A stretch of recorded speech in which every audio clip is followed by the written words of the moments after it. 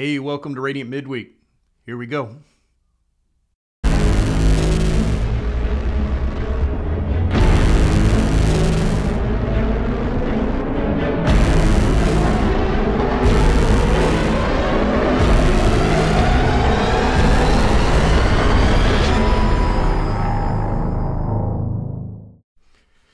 A perfect storm of biblical proportions has wreaked havoc all over the earth. World War III has broken out. Both nuclear and bioweapons have been used, and they've wiped out millions, if not billions, of people in just a matter of minutes. An electromagnetic pulse has decimated everything that relies on electrical power to operate, from the most basic levels to even the most advanced factories and warehouses. There are food and medication shortages worldwide, and out of desperation for survival, people become animalistic, willing to kill anyone for just a morsel of food. And for that reason, martial law is implemented to keep the peace, but they cannot keep up as society falls into anarchy. It's every man for themselves. Meanwhile, the church sits on the edge of its seat. It's eagerly awaiting this thing called the rapture. How long, O Lord, will you keep us here? Because the world is crumbling around us in ways that we never expected to happen. When will you take us to heaven, O Lord, as the great tribulation seems to be at our doorstep? And slowly this news starts trickling out about someone on earth. This person's presenting a message of hope and healing. He's turning rocks into food for people to eat. He's making sick people well again, restoring the power grids. He's negotiating peace between nations that are pitted against each other. Things that seemed hopeless were now, through this Savior, better. People start clamoring towards him in excitement and desperation. And in a short time, he has brought about a worldwide peace treaty and healed the planet. He has fixed economic disparities where everyone has enough to comfortably survive. And he single-handedly brought forth utopia on earth. And the church looks on. It's shocked and confused. What in the world is going on? From everything the Bible says, everything points to this person, this what appears to be a messianic figure, is supposed to be the Antichrist. What seems to be heaven now will turn into a literal hell on earth in just a few years. But why are we still here? Did we miss something in our theology? I read that article just about a week ago, and it really caught my attention. And if you're interested in reading more about it, it was written by the Christian Post. It's called Imagine There's No Rapture. We'll put the link, of course, in the description, written by Adam Hunter on March 28th of 2024. If you're new to the podcast, we're weaving our way currently through Matthew 24, where we're studying the end of times. What did Jesus have to say about these perilous times that are coming? What warnings did he give us, and what encouragement, what hope do we stand firm on? But let's dive in today to Matthew 24 on some of the things that we have learned so far. Verse 1, it says, Jesus left the temple and was walking away when his disciples came up to him to call attention to its buildings. So they're like, isn't this amazing, Jesus? Aren't these really cool buildings? Isn't it awesome what we've built? Then Jesus kind of turns that conversation around. He says, do you see these things? Truly, I tell you, not one stone here will be left on another. Everyone will be thrown down. And as Jesus was sitting on the Mount of Olives, the disciples came to him privately. They said, tell us, when will this happen? What will be the sign of your coming and of the end of the age?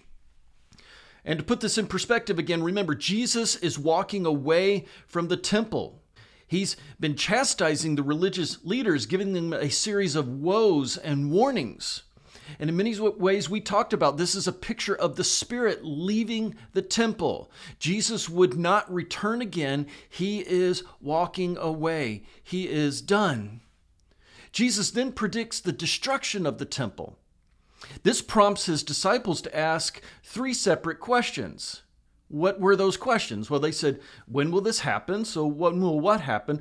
That there will be not one stone on top of the other. What would be the sign of your coming? And what is the sign of the end of the age? Now, some say there's just two questions here. It really doesn't matter or change anything. But I think the key thing to understand is when they asked these three questions, they thought they were the same thing. They didn't realize they were asking three separate questions. They believed they were all related to the same event. When will this destruction of the temple happen? What is the sign of your coming? What is the sign of the end of the age? They thought this was all one neat bow on top of a package to conclude this period of time. And unfortunately, though, history has afforded us the realization, because history can be 20/20 as we look back, that they were pointing to different things in some ways. And so before answering, Jesus decides to give them some warnings as he begins building his case and answering these questions. We see those warnings starting in verse 4. Jesus answers, "Watch out that no one deceives you, for many will come in my name claiming I am the Messiah, and they will deceive many." That's an ominous warning. They will deceive many. "You will hear of wars and rumors of wars, but see to it you are not alarmed. Such things must happen, but the end is still not to come. Nation will rise against nation and kingdom against kingdom. There will be famines and earthquakes in various places." And what does he say? All of these are just the beginning of birth pains. Why are these not the actual signs of the end? Why are these not the things that we're supposed to be looking for? These wars, famines, earthquakes. Why? Because they're ongoing. If we look back just at the last 2,000 years, there's been many wars, there's been many famines, lots of earthquakes recorded throughout history, and those had existed long before Jesus came to earth. But yes, like labor pains, there is a hint here that they will grow in intensity until the end. And so you will see more wars, you will see greater famines, the intensity of the earthquakes will increase. However, the warning Jesus is giving us here is this: be careful about pointing at every new war or another famine, earthquakes when they happen, and suddenly declaring, as we often see on other YouTube channels, or you'll see them on the internet, hey, it's the end of the world, you know? And suddenly there's an earthquake in a part of the world, and people are like, oh, there it is, see? Suddenly we're in Armageddon, or they look at a new war, such as like the Gaza conflict, and they immediately think, oh, this is a sign of the end, and maybe it is, but maybe it isn't. But Jesus is saying, these are not what you're supposed to be looking for. Yes, these things will increase more and more as we get towards the end, but there are other signs you need to be watchful and looking for out there. And so Jesus also noticed in this was warning us not to be deceived. Why did he do that? And I think the answer is really simple: because people will be deceived. And there's other places in Scripture that seem to indicate that as we move more towards the end times, people's hearts will be hardened, they will grow callous, they will get impatient, and they will be deceived, especially if the circumstances become such that they are hungry, they are in need of something, their life is on the line. If we don't have a strong foundation rooted in the Word of God, when trials and persecutions and terrors arise, someone whose faith is shallow can choose to go the wrong direction. And so, unfortunately, in the last 2,000 years, we highlighted a podcast, there's a lot of people that have come claiming to be the Messiah, claiming to be Jesus, whatever it may be, some version of that. And many people have been deceived in the past 2,000 years by these false teachers. And unfortunately, some of this continues today. And so he warns us of these birth pains, wars, and rumors of wars. And again, we have to be careful about seeing every conflict out there somehow being the end of times, that nation will rise against nation, kingdom against kingdom. And we discussed that the Greek here is tricky. There's two meanings when he says Nation will rise against nation, kingdom against kingdom. It can seem like he's just repeating the wars and rumors of wars here, but he's not. Specifically in the Greek, he's talking about one ethnic group will rise against another ethnic group, or one religious group will rise up against another religious group, persecuting them, genocide. That's the picture we are given here. We're given a picture of world war. Many nations rising against many nations here. And we've already experienced two very large world wars just in the past 100+ years, and still not the end. And so you can only imagine if there's another world war out there that's supposed to be times that are even worse than anything we've seen before, what in the world is that going to look like?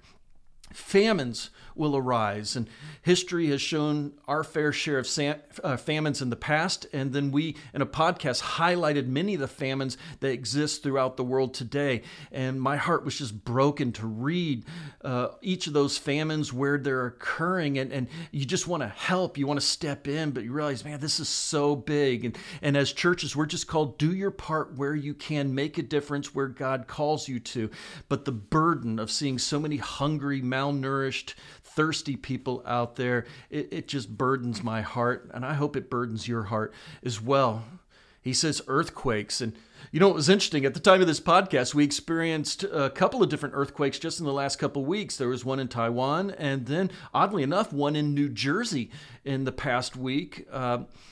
We talked about frequency of earthquakes in another podcast, and many people say, oh yes, the frequency and the intensity of earthquakes is on the rise in the past 100 years, but unfortunately to some extent we kind of debunked some of that in that podcast, saying that it's not so much that we have accurate information that they are more frequent or they're rising in intensity. The truth is we have done a better job in the last 100 years of A, recording them, B, the equipment we use has become more sensitive and better at detecting earthquakes and detecting them even in places that we couldn't detect them before, such as the ocean floor and other areas on Earth. And so it's not necessarily correct to say that there's more earthquakes and they're of greater intensity. The truth is our technology has allowed us more and more to measure each of them, where they happen and how often they happen throughout the world.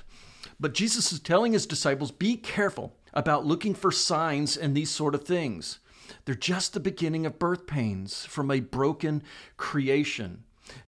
Let's keep going. Verse 9, then you will be handed over to be persecuted and put to death, and you will be hated by all nations because of me. And at that time, many will turn away from the faith and will betray and hate each other. And many false prophets will appear and deceive many people. Because the increase of wickedness, the love of most will grow cold.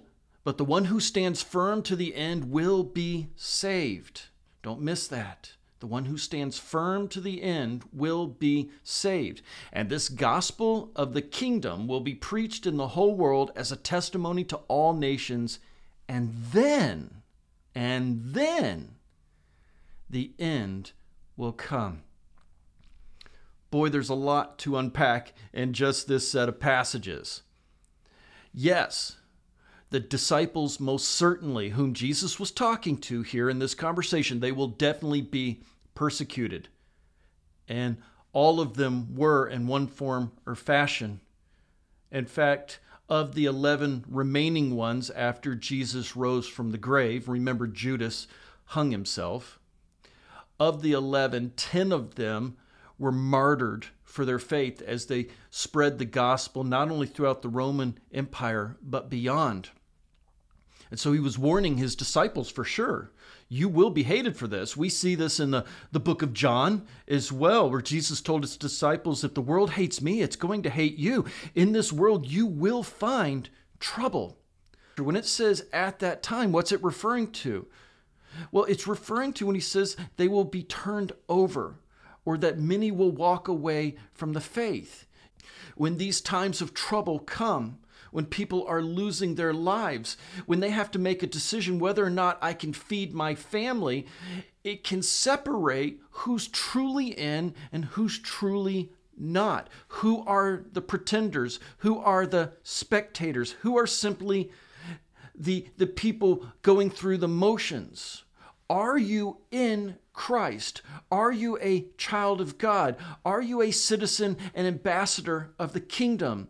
When this time of trial comes, will you be ready for it? Or if you're being honest, you're just sort of a casual Christian, not necessarily a fully devoted follower of Jesus Christ. Because what we'll find out in Revelation, for instance, is in the end, there will be a mark that people will be required to wear in order to buy and sell. And there's an enormous warning that comes that says that anyone who receives this mark will face the fires of hell. What happens if we're here?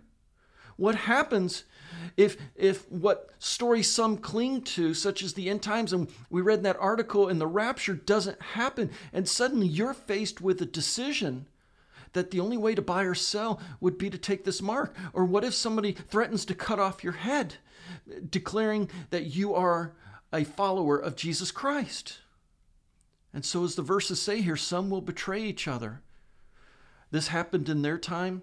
It happened with the Apostle Paul. It has happened for the last 1900 years as well. It will happen in this end time also. And then a second differentiation here that, again, is often overlooked. And we talked about this in a past podcast, and I want to reiterate that here. All too often when people are talking about the end, the entire focus is on this thing called the Antichrist. But Jesus is clearly distinguishing two different people here, and we need to be really aware of this. Yes, there are false messiahs. Yes, there is a future world leader who will demand the worship of themselves.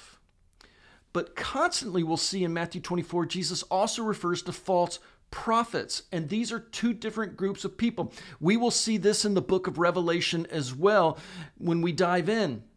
Two very different characters. There is the beast, the Antichrist, this world leader, this warrior, and there is this false prophet who points people to worship this beast, who is the head of a religious movement requiring people to get a mark as a sign of their allegiance to this beast. And the reason I bring this up and kind of hone in on this a little bit is I think we can be so busy looking for the Antichrist. What happens if we don't have a proper understanding of who this false prophet is and the lies and the false teachings they will be spreading throughout the world? Are we ready for this person also? Be sure to understand, two different people. There is a false Messiah. There is a false prophet. And it says in these verses that wickedness will increase. And as we look out throughout the world, read the news, I don't know about you, but as I pull up my news apps, it's not good news. And it seems like the intensity of the fighting and the hatred and the evil throughout the world is on the increase. But why is Jesus saying this? Well, he's giving us a caution. Don't go numb. Don't allow your love to grow cold. Don't throw your hands up in the air, and don't give up. And he says the one who stands firm to the end will be saved. And again, this might test your theological stream from where you come. Because some will say, hey, but wait a minute, once saved, always saved. It certainly challenges the say a prayer, go to heaven formula that we like to have, the easy button in America. And let's say the scenario is true, that suddenly there is no pre-tribulation rapture. You find yourself in these terrible end times with a ruler and a false prophet demanding that you take a mark, that you deny your faith or you might lose your head. And Jesus did remind us, by the way, you deny me to others, I will deny you to the Father. Be cautious of that. And what happens if you take the mark, but Revelation says you do this, man, that is a one-way trip to hell. That theology of, wait a minute, I had this moment where I said a prayer. I had this moment with God, and I'm saved. I'm good forever. It doesn't really fit in this narrative. And so we have to be careful. And we have to really test the scriptures on this. He tells us here, you need to persevere to the end, and you're going to need to make good choices. Let's keep going. Verse 15. So when you see standing in the holy place the abomination that causes desolation, this is spoken of through the prophet Daniel, let the reader understand. And by the way, Jesus didn't actually say, let the reader understand. They believe that the writer of the book put that in, let the reader understand, was pointing towards it. Then let those who are in Judea flee to the mountains. Let no one on the housetop go down and take anything out of the house. Let no one in the field go back to get their cloak. How dreadful it will be in those days for pregnant women and nursing mothers. Pray that your flight will not take place in winter or on the Sabbath. For then there will be great distress, unequaled from the beginning of the world until now. And it will never be equaled again. Wow. We can be quick to just read over that and just move on, but will never be equaled again. Here's the big sign. While the others are birth pains and they're leading up to the event and maybe they're increasing in intensity, sure, all those things, here is the one sure tell sign that you are in the end times, and that is the abomination that causes desolation. Be looking for this. Now, that being said, we talked about in a podcast, for a temple to be desecrated, there needs to be a holy place. You need a temple. Now, the building itself of the temple, we don't have time to go into all of that, and we will in a future podcast talk about the temple, because it's important for us to understand all the stations and the layout to fully understand the book of Revelation. But inside the main building itself, there were two places, two rooms. There was a holy place and there was a holy of holies. He's referring to the holy place here, but yes, they often referred to the entire building, both rooms, as the holy place too in other writings. So he could be referring to one, or he could be referring to the room with the holy place. This was where the showbread was, the altar of prayer, and the lights that lit up the room were in that section of it. Some kind of statue, according to the book of Revelation, we'll get to this later, is placed inside this building as a mockery and as an abomination. Now, Jesus references Daniel here, and the author makes sure that we know that. What would he be referencing? Well, as we go back to our Daniel study, we learned about Antiochus Epiphanes, and we've talked about him. He sacrificed a pig on the altar. He put a statue of Zeus in the temple. He sprinkled pig's blood around the Temple Mount. He ended the daily sacrifice, made it illegal to get circumcised. He burned holy books and scrolls. He changed what was taught in schools. He demanded people dress and talk a certain way. He attempted to change their calendar and their festivals. Basically, he wanted to make the inhabitants of Judah in that time Greek, a Hellenistic culture. So he's trying to get them to reject their Jewish upbringing and the law, and he was trying to make them Hellenistic. He was trying to make them Greek. And so while the circumstances aren't exactly the same as what Antiochus did, this is meant to give you an idea of what will happen in the future, even the severity of what happens. An empire or a person will end Jewish worship. They will set up an image. They will change customs and calendars. They will defile the temple. They will demand worship, some kind of image, again, in that main area, whether that's a symbol or whether that's a statue of a person, will exist, and they will demand worship of it. Jesus is saying, when you see this happen, run for your life. Get out of there. Times like we have never seen before are about to happen. And that's what we need to know too. Jesus seems to think this one thing in particular, when you see it, get out of there. He continues on in verse 22. He says, if those days had not been cut short, no one would survive. But for the sake of the elect, those days will be shortened. And at that time, anyone who says to you, hey, look, here is the Messiah, or there he is, do not believe it. For false messiahs and false prophets will appear and perform great signs and wonders to deceive, if possible, even the elect. And see, I've told you ahead of time. In other words, I've warned you, okay? If you're reading this, you now have a warning. After the abomination, it indicates here we will experience a time like no other. It's the height of human depravity, rebelliousness, violence, and chaos. And if you think about some of the horrible wars that we've seen and just some of the most difficult times in existence, this is worse. What does that mean? It's hard to wrap our minds around this. but this is the natural result of humankind living our lives outside the plan of God. We're destructive to the creative order. We like love or we like war instead of peace, death instead of life. Sin runs towards ruin rather than rebirth. Satan and his army, when they are allowed without any restraint whatsoever to just spread this evil throughout the world, they want to destroy God's creation and God's people. Satan during this time will have unbridled power to do things as he wishes, but we're reminded out of grace, God will cut those days short. As we are moving closer and closer to destroying ourselves, God will intervene. Why does he intervene at that moment? Because I think constantly he wants to remind us of our depravity and just how far we can go. And it's only, in your lives at times when you finally say, I give up, I can't fix this, I can't do that. God, you're going to have to. That oftentimes God intervenes. He's waiting for you to just get on your knees, to surrender, stop trying to fix things yourself and say, it is only through my will, my power, my grace, my mercy, and my love that this can be accomplished. Are there areas in your life that you're still trying to fix it yourself and you have to let go and let God and this sort of things? It says here he does it for the sake of the elect. And again, your faith stream might paint a different story here. We don't have time to go in who are the elect here, who is the audience. For the sake of this, I'm just going to say it's the people of God. Okay, so something, again, to notice in this set of verses, Jesus mentions two different groups of people again, or two individuals. There's a false Messiah, there's a false prophet.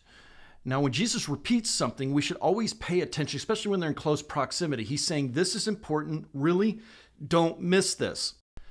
And then notice that last warning he gave in that set of verses says, they will perform signs and wonders. Again, before he had warned us in a strong caution not to be deceived. And what are one of the ways that we could be deceived? Through signs and wonders. We'll see this in the book of Revelation again as we dive in, but he's reminding us again, have a good, strong rooting in what the Bible says and your understanding of what I'd call Christology.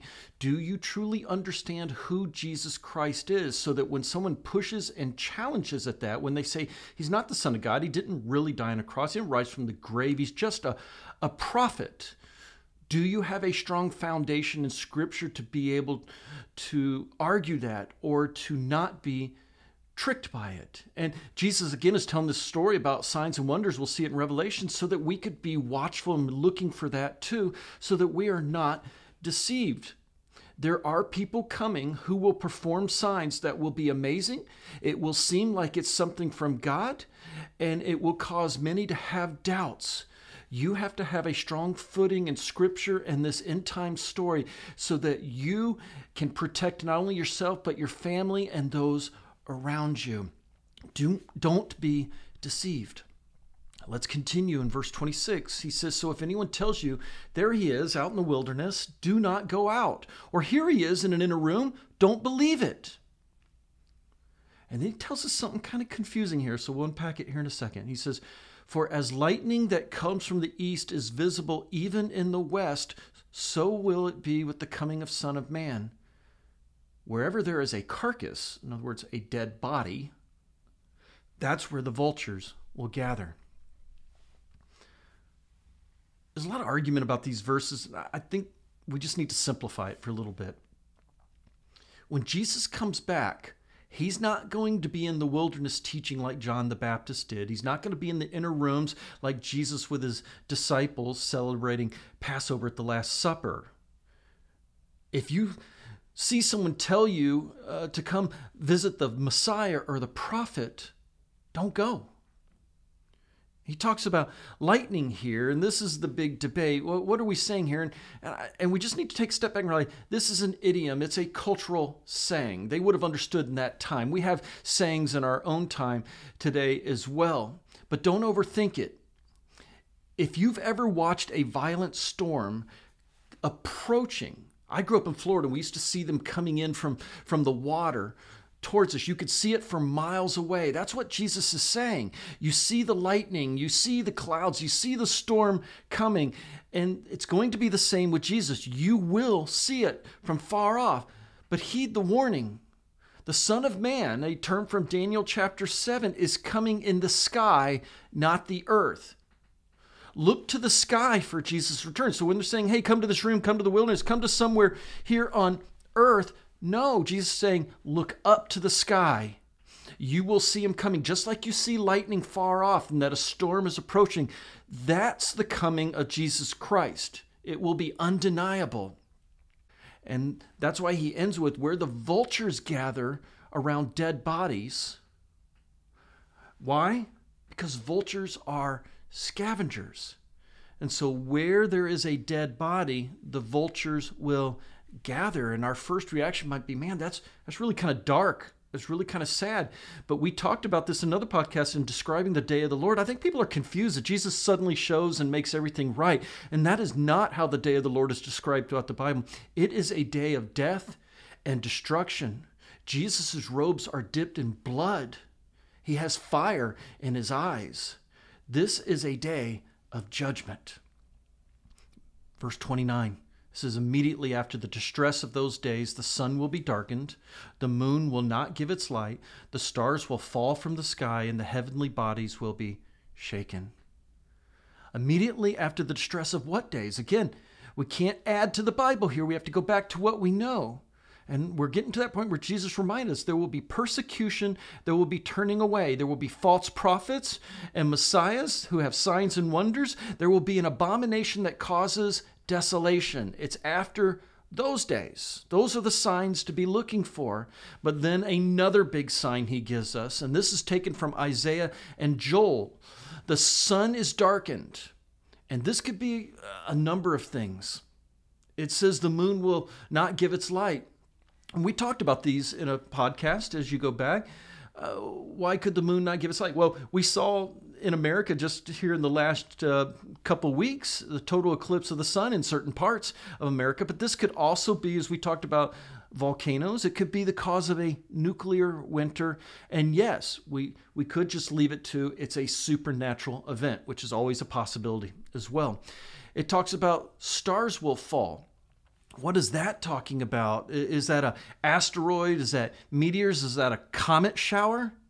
Is this satellites falling down out of the sky? We don't know. And again, remember, this is a first century person looking up to the sky and seeing this unfold before them. And he talks about heavenly bodies. And with that first century perspective, what are they seeing? Well, we're reminded in Isaiah 30, for instance, that the earth is reeling like a drunkard. It's swaying. It's tilting. Perhaps maybe the orbit or the tilt of the earth is knocked out of place. What if there is a polar shift? Jesus isn't clear here. This could be many different things, and it's just starting to happen at this point. But seeing these sorts of things, especially with a first century mind, and the sky is shaking or it's moving, it would look like that the stars are falling to the earth. We continue in verse 30. Then will appear the sign of the Son of Man in heaven. And then all the peoples of earth will mourn when they see the Son of Man coming on the clouds of heaven with power and great glory. And he will send his angels out with a loud trumpet call, and they will gather his elect from the four winds, from one end of the heavens to the other. Notice this verse starts with then. It's a transition word, so we pay attention. It literally means at that time. So when you see what he just described before happen at that time, then what will happen? Well, there will be a sign of the Son of Man, which is a title, again, Jesus used often to describe himself. It's taken from Daniel 7, where we see the Son of Man coming on the clouds. There would have been no confusion to the disciples about what he was talking about here. They would have been familiar with Daniel 7. He says he will appear. Now, the English here doesn't give it full credit. Again, a better rendition of the Greek is will shine. And so he will shine. It's taken from phino. It's where we get the Latin word phos, which means to give light, like phosphate, to illuminate, to shine, and to appear. It's something shining in a dark place. So as the sun, the moon, everything gets dark, suddenly there will be a light, a sign in heaven. And this is, what is that sign? Boy, there can be all kinds of arguments on this. For some, they say it's obvious. It's the cross, but it does not say that, so we don't add to the Bible, remember. Others say it's Jesus himself, that he is the sign. That could be. The verse here and Daniel, clouds, power, great, and great glory, those appear to be the sign. So be looking for clouds, power, light, great glory. And as we always warn, please be careful. Don't add to Scripture. It doesn't say exactly what the sign is here, but you'll know it when you see it, because the people of the earth mourn. They know what's happening. It mentions trumpets in here, and trumpets are mentioned in several places. 1 Thessalonians 4, it says a final trumpet. And the book of Revelation, it talks about 7 trumpets. And in the 7th trumpet, there's a story about 2 harvests. Jesus would talk about 2 harvests as well in Matthew chapter 13. We just don't have time to dive into that today, so I encourage you to read it. We will definitely be covering this more as we get to Revelation, particularly in chapter 14 of the book of Revelation. But what we learn is that trumpets are a part of the end time story. So we're going to need to kind of tear into that and go a little deeper as we go along. He will gather his elect. Again, the debate on who the elect is. But let's be clear. This is the first mention of any gathering in Jesus' story. And it's when Jesus is returning. Before this, a whole bunch of other stuff has happened, including an abomination and persecution and signs and wonders, false messiahs, false prophets. All of these things are mentioned long before there's a gathering.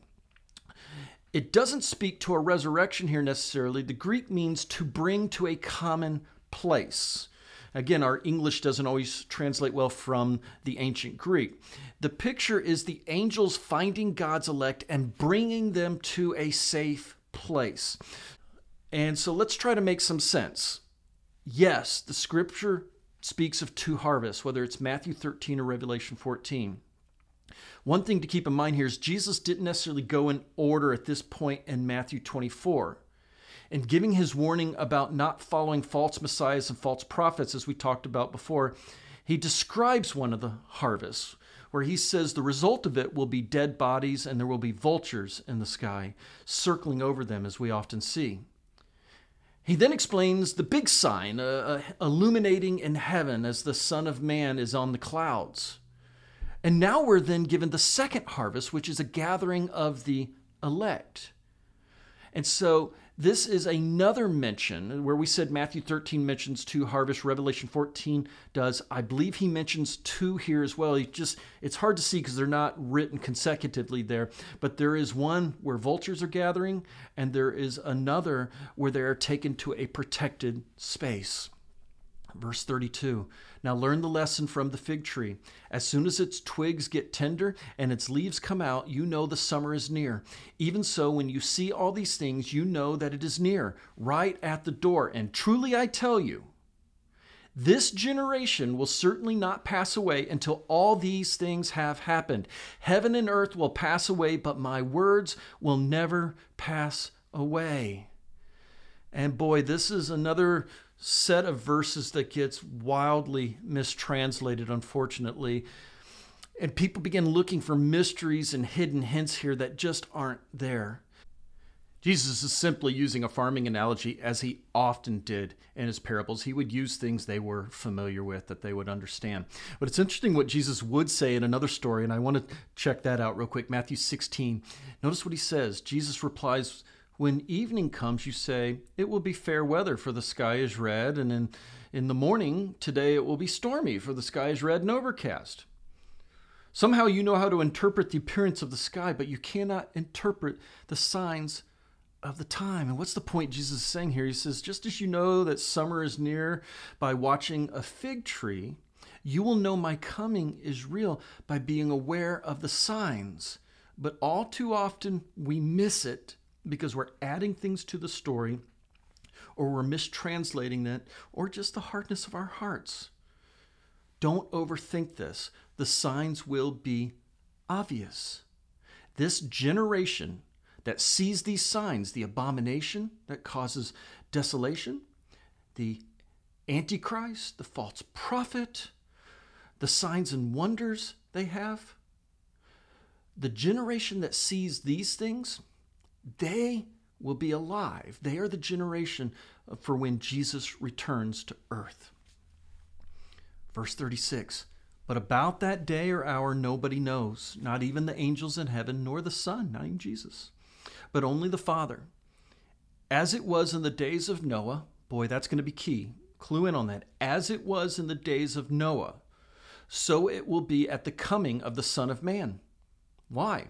Well, in the days before the flood, people were eating and drinking, they're marrying and giving in marriage up to the day Noah entered the ark, and they still knew nothing about what would happen until the flood came and it took them all away. Catch this. That is how it will be at the coming of the Son of Man. 2 men will be in the field, one will be taken and one left. 2 women will be grinding at a handmill, one will be taken and the other left. Let's break it down. He says no one knows. Knows what? No one knows the coming of Jesus, exactly what time it is, the day and the hour.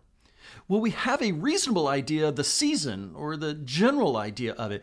We should. Daniel actually gives us some clues, and so does the book of Revelation, because somewhere around 1260 to 1290 days, that's 3.5 years, 42 months, after the abomination that causes desolation, Jesus will return to earth. And we are called to be watchful. We just won't know the exact day and hour, but we should recognize the season.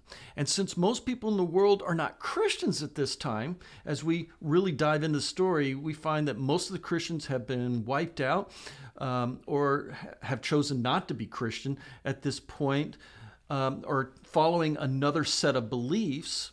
Since most people in the world will not be Christian at this time, they're not watching, they're not waiting. And so most nominal Christians or people who aren't Christians won't recognize the signs. They won't see it. They won't know.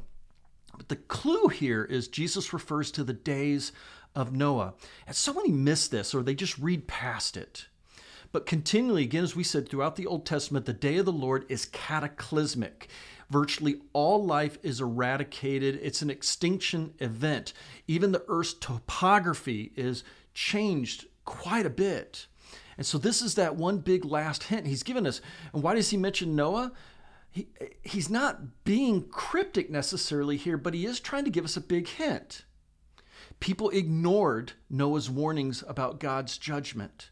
And I believe many people will be ignoring the warnings that the Son of God is coming back. They went through their life as if there was no tomorrow. They were not watching. They weren't waiting. What happened with the flood is that everyone died. Everyone except Noah and his family who had served God and obeyed him. Those whom God had elected to survive. That's how it will be when Jesus returns. And we've talked about this. It's a cataclysmic event. There will be devastation unlike anything we've seen before. And the Old Testament even says in a couple places that people will be rare. There will be very few survivors of this. So hear what Jesus is saying. When I return, the earth will undergo a cataclysmic event. The elect who remain will be harvested and they will survive. They will be taken to a safe place. The rest, unfortunately, will become buzzard food. The sun is going to go dark. The moon will turn to blood. The stars are wobbling or they're out of place. Earthquakes like nothing we've ever seen before on earth. And when we get into Revelation, we'll see things like 100-pound pieces of hail falling down on people. And we might think, well, this is not a very happy story, Pastor Jason. And again, I think sometimes we have this picture, Jesus comes down and suddenly just makes everything right. And everybody in the world just puts down their weapons and says, hey, we're with you. And magically, suddenly people who were evil or not peaceful suddenly are. And that's not at all the story. And he returns, he's going to make everything right. Jesus is coming to establish his kingdom, a 1,000-year rule and reign on earth. But this is preceded by earth-changing events, including in Jerusalem. The topography will change dramatically. The earth will be different after this. We are starting over. We keep the story, and verse 36 says, "Therefore keep watch, because you do not know on what day your Lord will come. But understand this, if the owner of the house had known what time a thief was coming, he would have kept watch and would not have let his house be broken into. So you also must be ready, because the Son of Man will come at an hour when you do not expect him." And is Jesus in this story calling himself a thief? No. Again, just using an analogy, just like if you knew that a thief was coming, you would be ready for that person. If you knew when Jesus was coming back, you would be ready for him as well. Be watchful. And so that gets to our second command then. Be ready. And yes, there's some hidden symbolism here to the Passover when he's talking that the disciples, being Jewish, would have understood and recognized he was talking about here.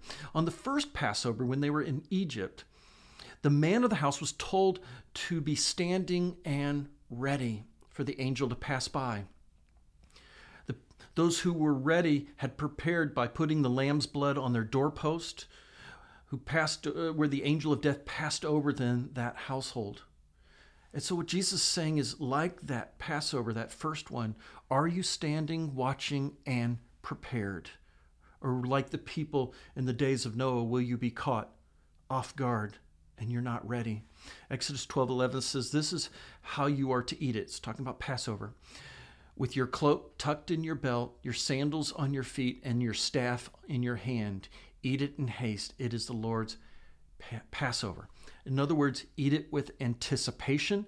Be ready to go when the signs line up. Be ready and watching. That's what Jesus is telling his disciples here. So are you ready for when Jesus comes back? And you may be asking, what does that look like? Well, we're going to cover that more and more in the upcoming podcasts. But he told us in Matthew 24 some very clear signs to be looking for. And when we see those, we should be ready for the imminent return of Jesus. But what's clear here in this story as we wrap this up is his call for us to be watching and ready. And I want you to process that. I want you to think through that right now. Are you ready for the return of Jesus? Have you prepared your heart? Have you surrendered your will and your way to him? Have you cried out to God for forgiveness? The Bible says, call upon the name of the Lord and you will be saved. And my invitation today is that you surrender your will and your way and humbly bow down to the King of the universe, declaring, God is God and I am not. Oh Lord, forgive me. Here I am.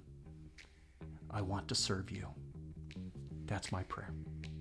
Man, we covered a lot of ground today. Sorry I went a little bit long, but I hope this helped put some pieces together. We'll cover some stories from Matthew 24 and 25 next week, and then we are headed into the book of Revelation, and man, I'm excited about that. Again, like and subscribe to the podcast. Some exciting stuff is coming up. You want to be alerted to that. Leave helpful comments if you could. That helps us get the word out to more people out there. And again, may the Lord bless you and keep you. Thanks for tuning in. I love you all. Bye-bye.